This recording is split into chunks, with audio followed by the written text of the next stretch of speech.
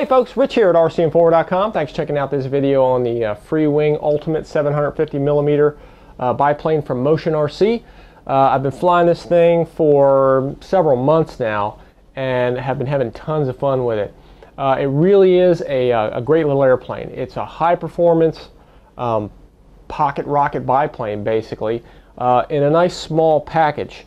As you can see, it has a reasonable size to it. But it's a relatively small airplane that you're not going to want to take apart, but you don't need to. It fits really nicely, as you can see, really in the trunk of any car.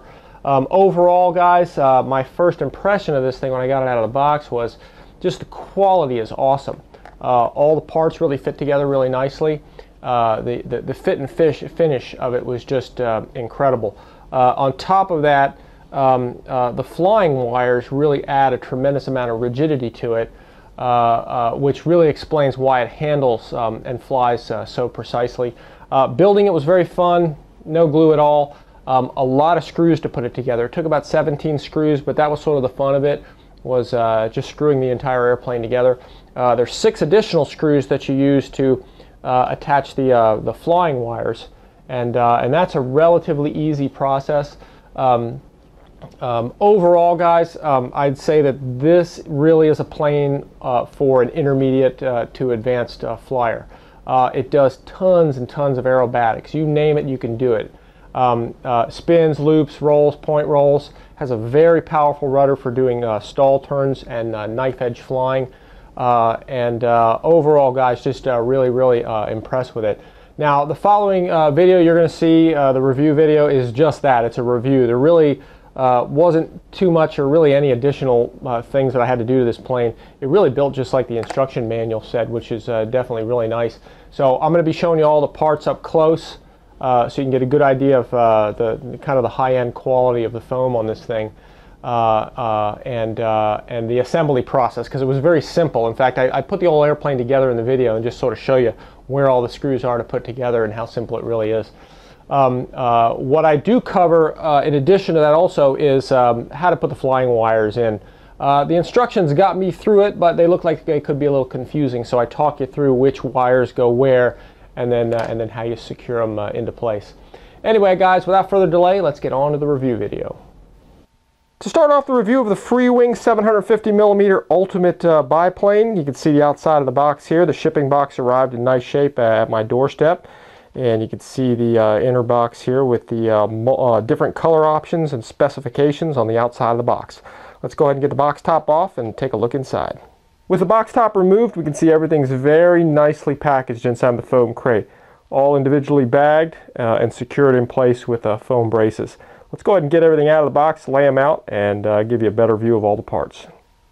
Here's a layout of all the parts that came out of the box, and man, I am thoroughly impressed with this thing. It's made out of EPO foam, but it's very difficult to tell, especially with the wings. They have such a nice painted finish. The decals are applied very nicely, and it's just smooth. It almost has like a fiberglass-like appearance to it. Starting at the top, the parts, we have the fuselage, which has the motor, speed controller, servos, and Dean's connector all installed and ready to go. You have the 2 main wings, upper and lower, finished hinged servos mounted and ready to go. The elevator and horizontal stabilizer hinged and with all the control horns on them. Same thing with the rudder. Real nice quality, real precision parts. The 2 cabans, instruction manual here, and then right here in the center you see we have the landing gear set that's already ready to just sort of snap in place. Some flying wires as well that'll keep this thing really rigid. And then a bag of parts, screwdriver and everything to put this thing together. Looks like it's just nuts and bolts to put this thing together. Let me now show you a close-up of some of these parts and just show you how nice they really are. The first part up I want to show you guys is the fuselage. Real impressed with it from front to back. Lots of attention to detail was paid on this thing. A+ first of all for putting a pilot in there. There's a lot of planes nowadays, sometimes they don't stick a pilot in there. It's nice that they put a lightweight one in there that you don't have to mess with, and the canopy is already sealed. At the front end of this thing, there's even a little bit of riveting detail, which is actually kind of nice. The decals, or the stickers I should say, are nicely applied to this thing. Up front, a nicely painted spinner that really nicely matches the rest of the airplane. a high quality 7.6 propeller that looks really tough. And lots of cooling in here. You can see the motor in there, the cooling, 2 cooling intakes, and one down here. And this one here goes straight to the speed controller that you can easily see right in there. And then there's plenty of pass-through where it passes over the motor, speed controller, battery, over the servos, and then they even put a cooling hole in here. And more of these planes are starting to have cooling holes from the factory. So A+ here on the cooling system for this thing. Battery hatch is right up front here. Very typical of Freewing, how they're starting to do most of theirs with a little piece of tape and some magnets. I usually like to see it open up the other way, but this plane is probably not going to have a problem with this thing popping open. Super nice battery compartment, and they even gave you a strap with actually 3 slots. So if you use a longer battery or a shorter battery, you can adjust the strap accordingly, which I really like. One thing I do see that I might add later, I'm not really sure, I may put a hole or so in this firewall just to let a little bit of air pass from the motor over to here, but probably not a necessary thing. They got pins here and 2 rare earth magnets to hold this thing in place. And you can see it's a really nice, really tight latch-on fit.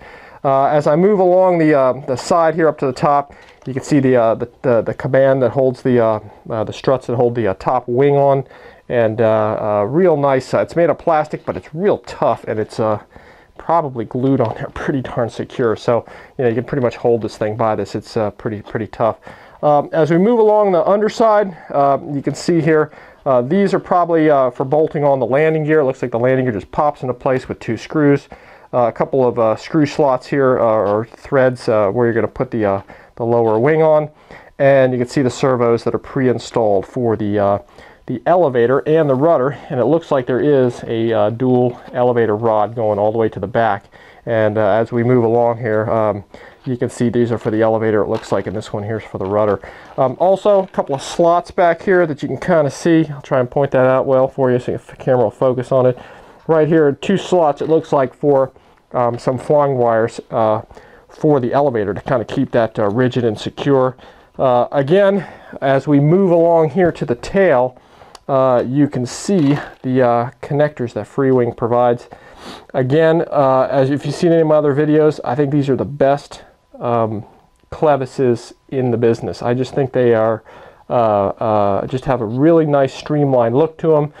They're pretty tough, and they always put a decent piece of fuel tubing on them to put around everything. So A+ on the linkages on this thing.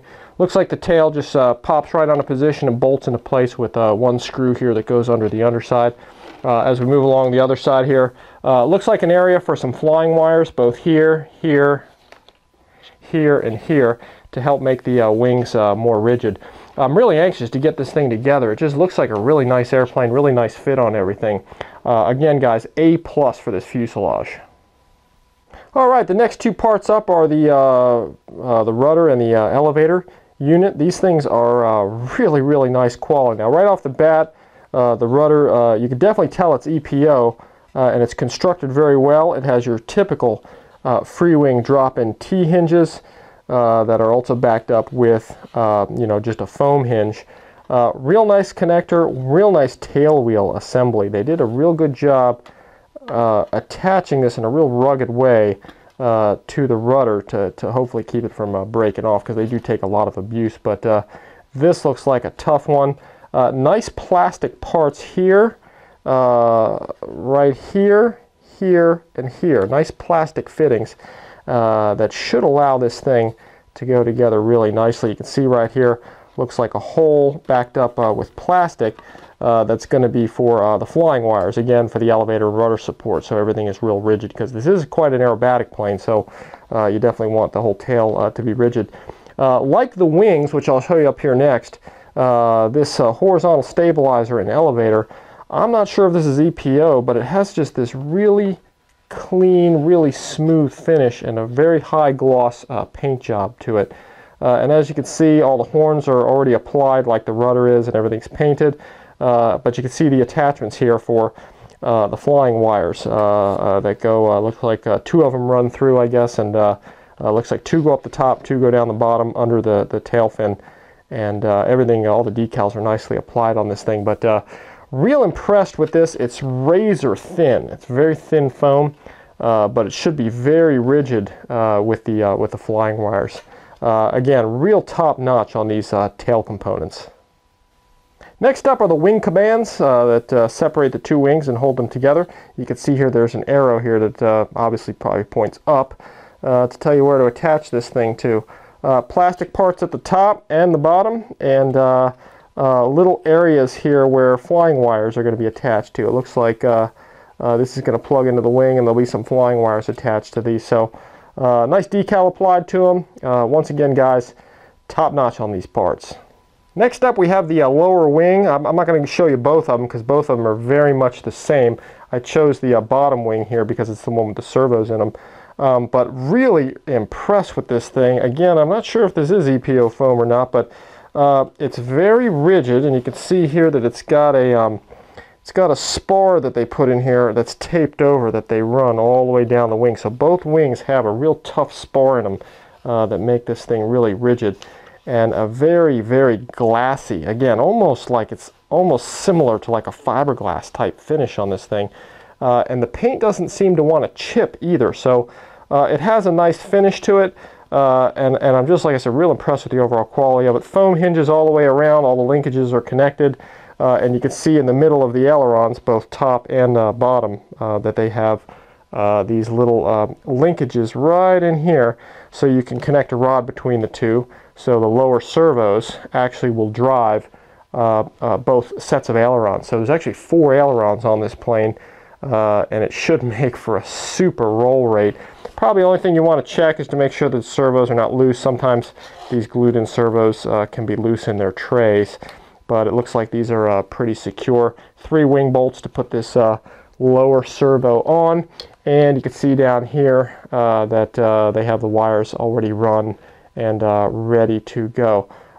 Real impressed with this thing, guys. I don't know if I've actually seen a plane with a foam plane really with this kind of finish on it, and I'm real impressed to put this thing together and see how everything fits. Once again, guys, A+, real happy with the quality of these wings.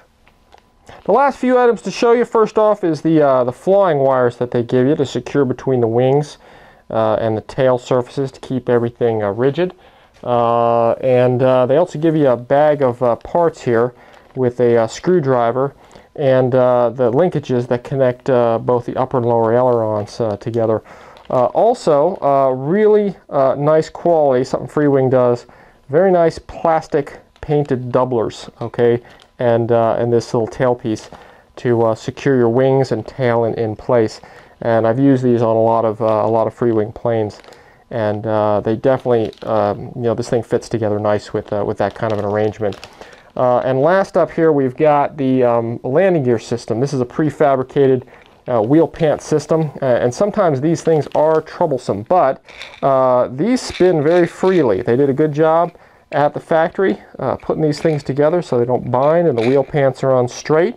But this thing will just pop into place, and 2 screws will install it on the airplane. So overall, really nice landing gear system on this plane. Last but not least is the instruction manual, and this looks like a pretty nice one. Freewing instruction manuals usually are. I had a chance to kind of glance through this, and it does look like it's pretty much a straightforward nuts and bolts. One important thing to note here is the center of gravity. I try and show this in all the videos. Looks like it's 50 to 60 millimeters aft of the leading edge of the upper wing moving backwards. So, you know, that looks like a pretty good flying spot. If I have a problem with that, I'll definitely point that out to you as I get to flying this thing.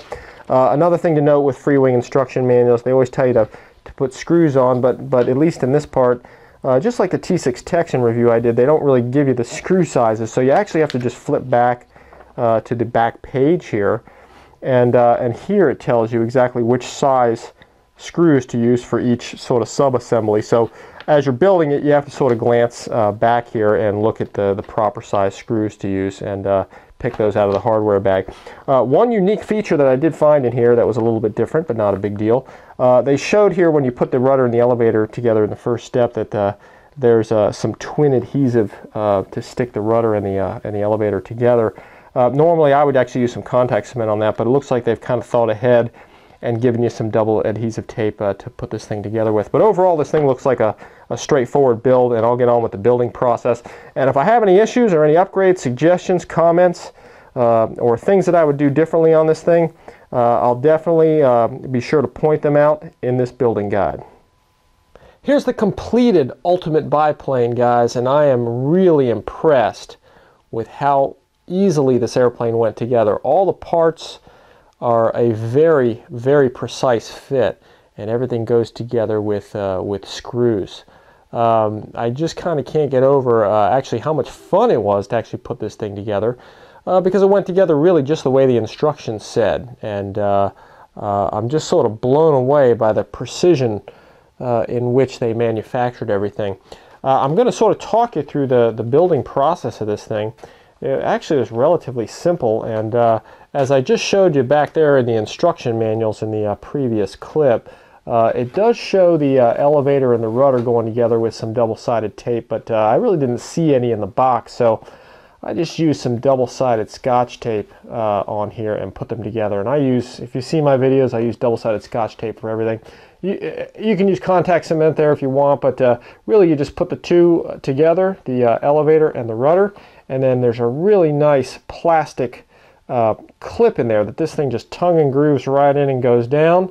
And then on the underside here, you put 2 screws, one here, and this plastic doubler goes in, and the tail is done. It's secured in position. All you need to do is connect your clevises for your elevators here and here, and your rudder, and you are good to go with the tail. Then you move on to the front, and really it's this easy. You take this caban and this caban right here, and I'll go ahead and zoom in with 2 screws so that you can see right here. Let me see if I can flip this up and show you a better picture of that. 2 screws right here and right here. You go ahead and you attach the cabans to the lower wing, and then the whole lower wing goes right onto the bottom of the fuselage and simply secures with these 3 screws right here. And as you can see from this shot, it's real easy. These plastic doublers have these arrows, one here and one here, and they just point forward. These are a real nice pressed tight fit. They fit very precisely in there. You do have to push them in there a little bit, but these 3 screws secure the lower wing in position. Once the lower wing is on, you take the top wing and you go ahead and you just rest it right on top of here, on top of the 2 cabans and the center mount here. And then once again, 2 screws right here, 2 screws right there into that caban, and then you have the 2 center wing doublers. I'm going to zoom in on those. You can see this one has a little F on it for front, this one has a little B for back, and that secures your top screw. Top wing. And these are all self-tapping screws, so they go in there really easily. Then you flip it over, and you can see right here the landing gear just pops into place, and with these 2 really wide head or kind of washer head screws, you put the landing gear in place. And for the major assembly of the airplane, that's it. This airplane is together. Next up, you go ahead and you insert and you install the flying wires. When installing the flying wires, there's only 6 wires, and as you can see here from the picture in the manual, there's 6 wires, and at the end there's a crimped end. And what you do is you feed this end in first, and you literally, just like a needle and thread, you just sort of thread this through the wings. Now, I went ahead and broke this down. They didn't really kind of spell it all out, but it was actually very easy to figure out. And again, there's 6 total wires. The first one, there's only one wire that's 1200 millimeters. It's the longest one. And I took a little, I took the sticker off the parts bag, and the bags for these Freewing airplanes are really nice because they lay out the length and the number of parts that are in every bag. So there's actually an equipment list, they call it, for every bag and all the parts. So the first step is really just running this one wire here, which is the longest one, 1200 millimeters, and it starts right here. You literally thread it through the little notch here.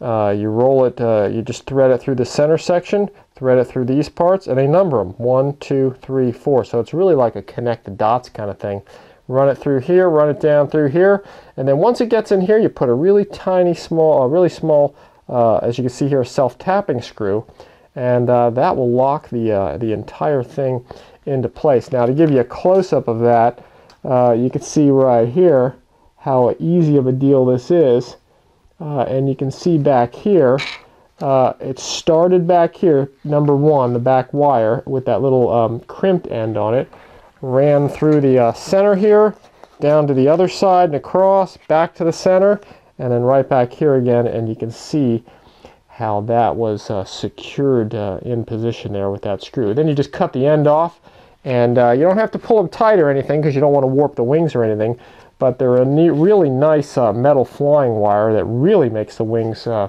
quite rigid. So really impressed kind of with the system and how they do it. And then on to the next couple of wires. The next pair that you put on, real simple. These are the 520 millimeter wires. There's two of them. You start at the back here, thread it through, go up to the top command, back down here. You pull it through and just make it nice and snug, and then you tighten that wire up. Then you do the same for the other wing. You get to the tail, same kind of deal. There are three 310 millimeter wires. One that goes up from the elevator to the rudder all the way through, and then back down to the other elevator, and then two underneath, and they start on this side. They run across into this little tab that they fit into, and into the other side of the under the other side of the elevator here, and then you tighten those down with two screws. And then once you're all done with this, you cut the ends of them off. I'd say leave maybe 1/2 inch sticking out, and that way, if you need to tighten it or just change the wire, you can do it at a later time. But the first wire again just runs all the way through here and back. The second wire runs from the back little mount back there up through here, and then all the way to the front where you screw that in position. I'll give you a close-up of that one too, so you can kind of see what that looks like. You can see that's the ending of it where the screw holds it in place, and you can see the back where it starts off, where you start the threading, and there's that little crimped end. I'll flip this thing over to the tail here so you can get an idea here what the tail looks like. Same thing here.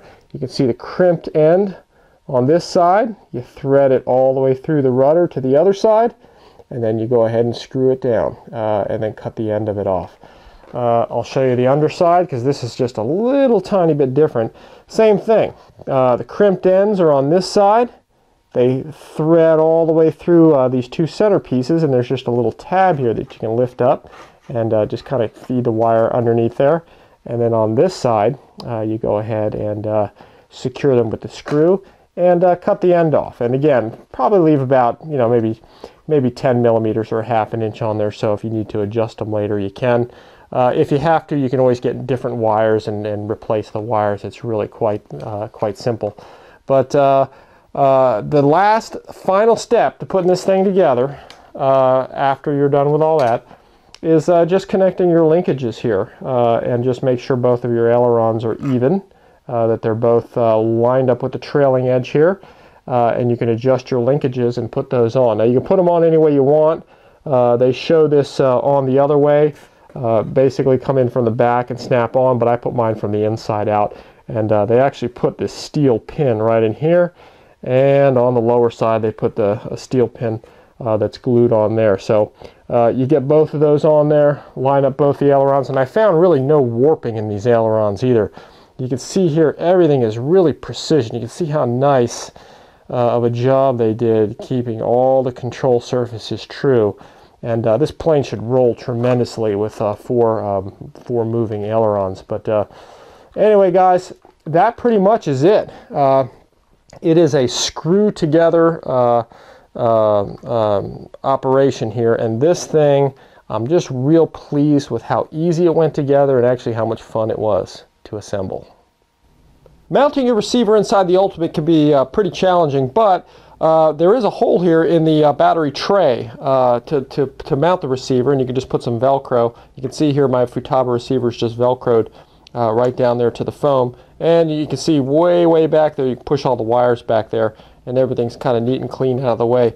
The two antennas you can really mount anywhere. I put them on both side walls. You can see one right there mounted horizontally, and you can see the other one way back in there. Both of them are taped to the wall, and you can see that that one back there is mounted vertically. And again, you want to have both those antennas perpendicular to each other somewhere in there. But anyway, as you can see, even though it's a tight fit, it's real easy to get your receiver in place, and Freewing gives you a good place right in the center to mount it. Here's a quick look at the Enrich Power 4-cell 1600 milliamp 30C pack that comes from MOTIONRC, and it's actually kind of designed to go with this airplane. So it's a real nice fit in there. It would be nice if it would lay flat and give us some more space actually, but it does fit in here vertically. And like I said, with the stock battery strap here, it did seem to strike the top side here of the hatch. But again, you can cut some of this out even if you need to, or just crease it in. And you can see it fits in there really nice. But this plane is going to have some serious power and be really fun to fly because you know, it's so small, you know, about 29.5-inch wingspan. It has lots of thrust. I mean, it doesn't seem really like it should be a 4-cell airplane. I know it flies great on 3 because I've seen a couple online videos, but it'll be a real rocket with this 4-cell pack. But again, it is specially designed, I think, to go into this thing. And it definitely is a really nice fit in there. And again, if you do cut away a little bit or crease the inside of this battery compartment, or you know, cut into the foam just a little bit, you'll see that it really just fits in there quite nicely. For all the flying that we did in this video, we set the airplane up basically for 2 different styles of flying. The first way was with a 4-cell pack for pretty much normal high-performance aerobatic flying. The second way we set it up was using 3-cell battery packs for 3D flying. Now let me go ahead and break down the difference in the two. For the higher speed, high-performance setup for this airplane, I used both of these 4-cell packs, Enrich packs from MOTIONRC. The 1600 and both the 2200 fit in there just fine. The 2200 tends to extend the weight a little bit far into the fuselage, whereas the 1600, all the weight of it is really far up front. But in either case, I did find that putting a little bit of nose weight in the airplane, in fact 1.5 ounces, right on the firewall makes the plane a little bit more stable in really high speed flight. I found that without even just a little bit of weight up there, the plane tended to pitch up and down a little bit. You can easily take the spinner and prop off. There's a screw right here, and then one underneath. The cowl comes off, and there's a nice big plastic firewall in there that you can put 1.5 ounces of weight in there to make the plane much more stable. When setting this plane up for 3D flying, we found the plane actually flew much better on 3 cells. The advantage of 3 cells is that it actually makes the airplane quite a bit lighter for 3D flying, and we used a range anywhere from 13 up to 1800. And even using the 1800 shifts the center of gravity back. Now the difference in the center of gravity on this airplane from the high-speed setup to the 3D setup is pretty significant. In fact, with the nose weight in the front of the airplane and the 4-cell pack, I found that actually somewhere around 40 centimeters aft of the leading edge was a good CG, whereas the book actually showed 50 to 60. And that made it really stable. But for the 3D setup, you want it actually much farther back, behind 50, probably more like 60, 65 or so, the CG. We didn't actually do a measurement of it, but we found that having that aft CG or farther aft CG for 3D flying really made the plane do 3D much better. Also, in addition, we put a different prop on it for 3D flying. The stock prop is a 7.6 prop, and gives the plane pretty good performance, pretty good speed. But you know, you want a little bit more bite and a little bit more of a finer pitch in the prop. And when Steve Washington set this thing up, he actually said, let's just use a park flyer prop, and this thing worked great. It's pretty much as you can see right here, it's an 8 by 3/8 park flyer prop that you can really get at any hobby shop. This thing fit in there actually bolted right in really with pretty much no modification. I did find that the front part of the spinner, where you just had to shave a little bit off where the leading edge here touches the spinner, I just use a hobby knife and cut a little bit of it out right at the field.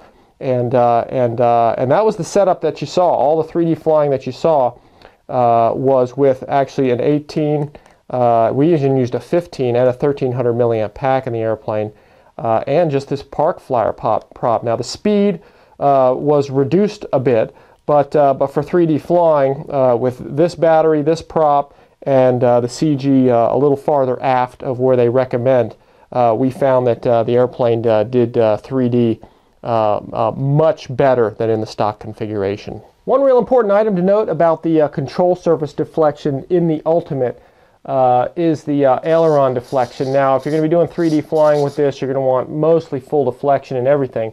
But even in some cases when flying 3D, you're going to want to tone them down a little bit, because this plane does have 4 working ailerons, and at full rate, this airplane has an extremely high roll rate, and it's very sensitive. So when Steve was setting this up, he went ahead and put in actually 70% travel for the ailerons. And that really actually toned the airplane down a bit and made it much more flyable, you know, both in 3D and in, especially in the high-speed, high-performance configuration. So set in 70% of full travel, and you'll find that that is really just what you need to fly this plane in most configurations. Yet another real critical control surface in this airplane is the elevator. For 3D flying, you want all the surfaces to have a lot of travel in them, but you know, when you're doing high-speed flying, especially in this airplane, I found it to be pretty pitch sensitive, unless you tone this down a little bit. This is at 100% travel, and it seemed to work okay here. 100% or even a little bit less for high-speed flying really helps helps out with the pitch stability, and that reduced travel, whether it be 100, 90, or 80% of travel, combined with that ounce and a half of lead weight in the nose of this plane, really makes it track well, whether you're right side up or inverted. I did find that inverted flight with this plane, it flew well, but was pitch sensitive until I reduced the elevator travel and put an ounce and a half of weight in the nose. And that is a really good, real stable flying configuration if you're going to be flying the plane at higher speeds. Now, when it comes to speed of the Freewing Ultimate, we clocked it here on the pocket radar just the other day, and we got pretty decent speed out of it. 83 miles an hour, 62, 70, 65, 70, 66, and 83. So for a biplane, not too bad, guys. Pretty decent. Now, with the 3D setup, it's going to be a little bit slower because there's not as much pitch in the prop. So you're probably looking at overall in the stock configuration about 70, maybe 75 for an average speed for it, and a little slower in the 3D configuration. All right, guys, that concludes this video on the Freewing Ultimate 750 millimeter biplane from MOTIONRC. So check it out at motionrc.com. Overall, guys, this really is a really phenomenal airplane. It's relatively inexpensive, goes together really well with screws. It's a very, very fun build. And it's a phenomenal flying airplane. Again, aerobatics and very, very powerful. Tons and tons of power. You can fly it on 3 or 4 cells. On 4 cells, it's a ballistic missile. It will just point straight up and go out of sight. So for anybody who's an intermediate to advanced flyers looking for a very powerful intermediate to high performance airplane that you could put in your trunk, this is the way to go, guys. Lots and lots of fun. Anyway, guys, once again, thanks for checking out the video. Check us out also on RCINFORMER.com and RCINFORMER on Facebook. Once again, guys, thanks for checking us out. Thanks for watching, and we'll see you next time.